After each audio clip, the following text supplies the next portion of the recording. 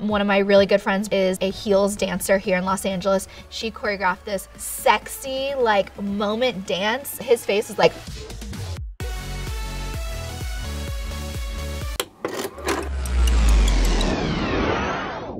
I run a wheelchair dance team based in Los Angeles. And I build wheelchairs for a living. And about 8 years ago, we locked eyes at a work convention. Fast forward, it was about 6 months later, we were at the same work conference in another city. And we started talking, took her out to dinner and breakfast in the morning. And then that same conference came by the following year. And by that time we had hung out quite a bit. And I remember you were like, so we doing this? Yeah, and I was like, I think so. I didn't want it to feel like you went into a ballroom for the wedding. To me, that was like really important. So I looked at the knot, all these inspirations, and I found that if you put something above the dance floor, it kind of makes it feel a little bit more intimate. And so we had these hanging flowers above the dance floor, which was I will never forget that. But yeah, no, it totally transformed this ballroom. And to have just hanging apparatus with all these white roses draping down, it made it feel like it wasn't like a ballroom. It made it feel magical, you know? And also White Roses was really sentimental to his mom. So his mom passed away before we got married. And that was a big thing for both of us, that we wanted to make sure that we honored her. And so we held a seat for her. I got to walk down with a white rose, her favorite flower, and set it on her chair and say some words. It was special.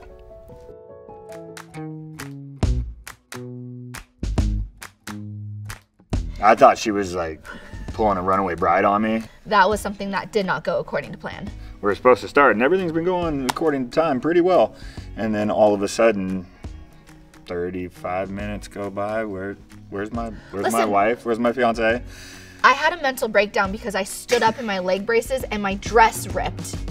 And then I just had like, I had to like calm myself down, and I ended up being late to my own wedding. Yeah, I ended up going and sitting with people in the crowd and just kind of hanging out. Like, anybody know what time this thing starts?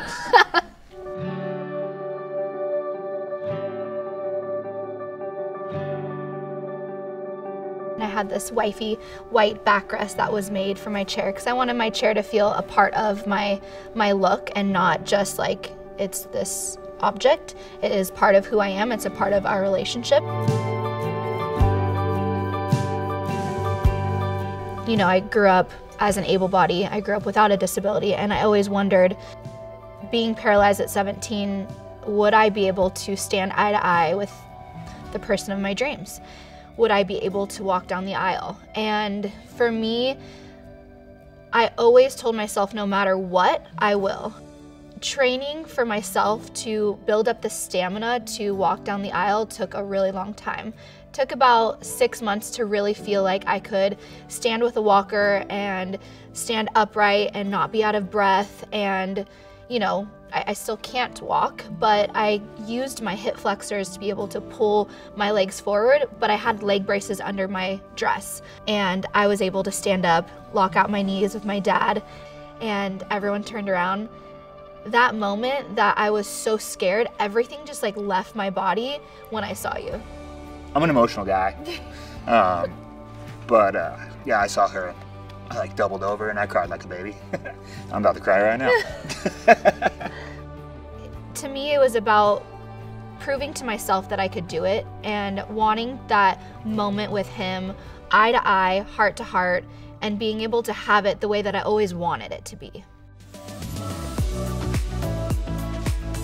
Probably my favorite part was getting to stand Chelsie up for our first dance. And that was kind of something that we didn't really plan. We kind of just said, hey, you got your braces on, you want to do this? So we got to stand eye to eye for our first song as a married couple. Yeah. So that was cool.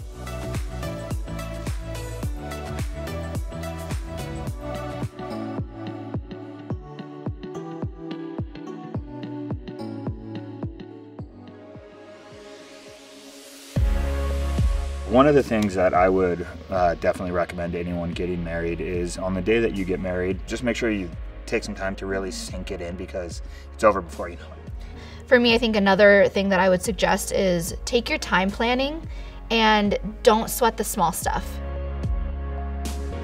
In our wedding video, one of the last things that she said was, Jay is going to be the best dad, and I cannot wait to make him a father. And here we are, a year later, expecting our first child. we did it. We did it!